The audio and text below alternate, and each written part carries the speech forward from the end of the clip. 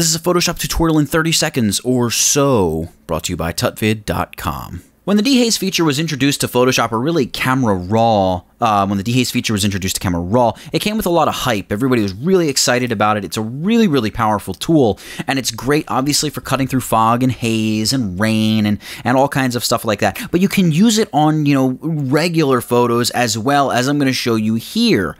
I'm going to right-click on this photo, make sure it's converted to a smart object, which it is. But then then what I'm going to do is use the hotkey Command-Shift. This would be Control-Shift on the PC. Command-Shift-A. So Command or Control-Shift-A. That's going to bring up the Camera Raw editor, which I'm going to move into screen here.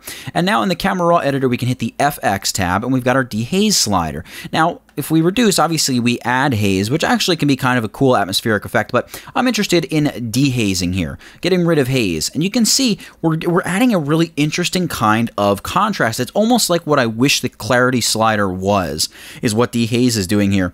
Now that we've done that, we can actually drop some of the vibrance just because we're getting a crazy amount of saturation. We can maybe boost exposure a little bit. You can even adjust and throw a little bit more orange in the temperature slider there. Maybe just bump it up to 5, something like that. Maybe add a little bit of green by making that -5 as well. Hit OK, and it's going to bring it back into Photoshop, and you can just see a quick before and after. So just the Dehaze slider is not only for dehazing per se, you can also use it for these great tonal adjustments, as you can see I've done here with this landscape photo that really didn't need to get rid of any haze, but we still boosted and beautified the contrast and just that tonal grit, that richness.